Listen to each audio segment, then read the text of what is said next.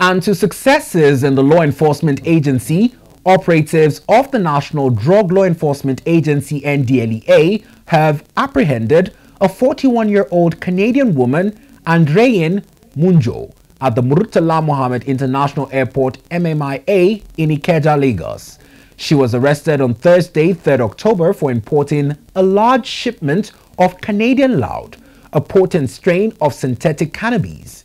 Ndlea spokesperson Mr. Femi Babafemi disclosed the arrest in a statement, explaining that the suspect was detained during the inward clearance of passengers from a KLM airline flight arriving from Canada at Terminal 1 of the Lagos airport.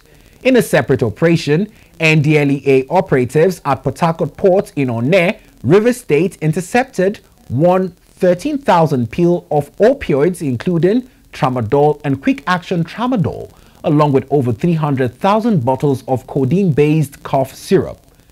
The statement said the opioids were recovered from 3 containers arriving from India, targeted by the Ndlea on a joint examination of cargoes conducted with officials from the Nigerian Custom and other port stakeholders.